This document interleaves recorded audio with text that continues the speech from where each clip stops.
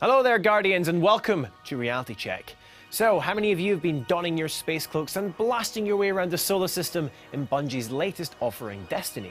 If you have been, then your quest to rid the solar system of the alien force threatening to extinguish mankind should result in some pretty scenic stop-offs around our solar system, namely the Moon, Mars, and of course Venus. But not quite as we know them today. They have all been made livable, terraformed by mankind. But what if you were to actually visit these places today? How do the celestial playgrounds of Destiny compare to the real-life environments?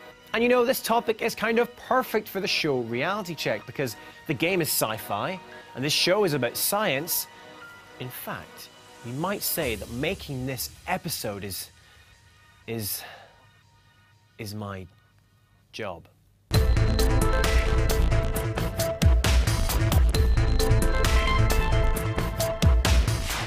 Welcome to your solar system, centuries from now. Long since Earth's golden age has ended. Long since we colonized our neighboring planets, and were beaten back again by a mysterious darkness.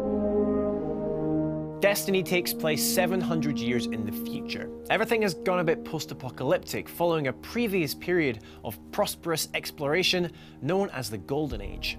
During this time of plenty and technological advancement, mankind successfully terraformed and colonized its three closest celestial neighbors, with help from the mysterious Traveler, a giant city-sized floating sphere thing. You can get a close look at the Destiny versions of Venus, Mars, and the Moon by either, playing the game, or alternatively, by jumping onto your space internet browsers and space navigating your way to www.destinyplanetview.com. It's a Google Street View kind of an experience produced by the game makers, but nonetheless, a great way to cast your eye over some of the environments. And if you check out Destiny's take on Venus, as well as the ruins of previous civilizations, you can't help but notice the jungles. Yep, beautiful tropical green jungles. That means we can assume an oxygen-rich atmosphere, surface temperatures averaging around 30 degrees Celsius, and similar air pressure to Earth. But what about real-world Venus? Well, if you were to be instantly transported to the surface right now, what would you experience? Well, for starters, it's a little hotter than it is in Destiny. Venus has an average temperature of 460 degrees C. That's hot enough to melt lead, by the way, making it by far the hottest planet in our solar system. Yep, hotter than Mercury, even though that guy is closer to the sun.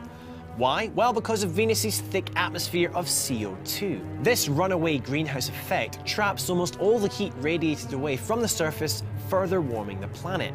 The whole of Venus is basically wrapped in a super thick duvet. This also results in an intense surface pressure of 91 atmospheres. So that's 91 times the pressure on the surface of Earth. That's roughly the same as you'd find 1,000 meters beneath the surface of the Pacific Ocean. Also, the clouds on Venus are so thick that the only way to really see through them is to use radar imaging. Oh, and it rains sulfuric acid. A lot.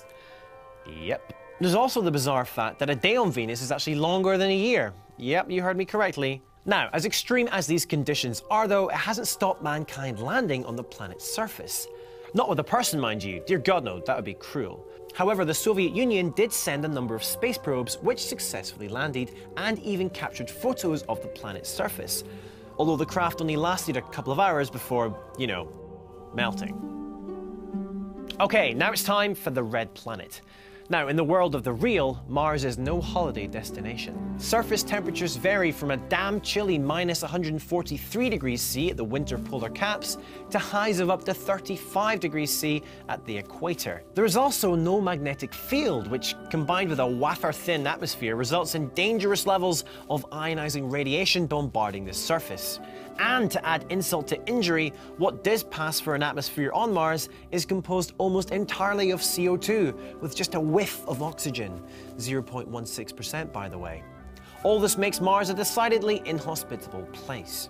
When you first make planetfall in Destiny, however, you might conclude that not much has changed.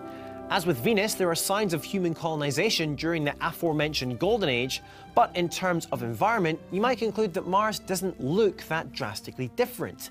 It's still red due to the hematite dust covering the planet's surface, rust essentially, but on closer inspection, it is clearly a changed place. Crucially, there is plant life on the ground. Now, this would be impossible on the real Martian surface due to all the ionizing radiation, so some pretty intense terraforming must have taken place, increasing the thickness of the atmosphere and also altering its chemical makeup to include much more oxygen.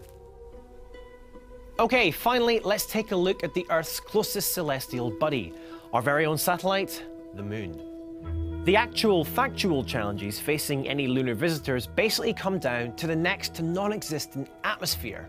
This means that surface temperatures are entirely dependent on exposure to the sun. During the day, they can rise as high as 123 degrees Celsius, and at night drop as low as minus 233.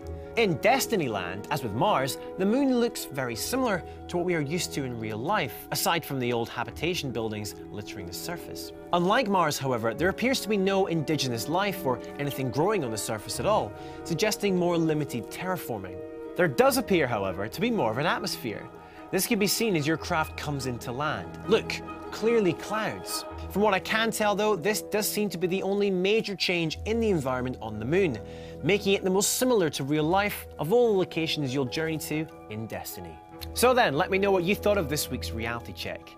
Do remember though that a lot of this is based on supposition and guesswork, because it's not as if Bungie have released specifications of their celestial destination, so I've done my best job. But if you think I've missed anything or made a mistake, do let me know in the comments down below, or by hitting me up on Twitter at CamFrazRob. Alrighty guys, thanks for watching, see you next week.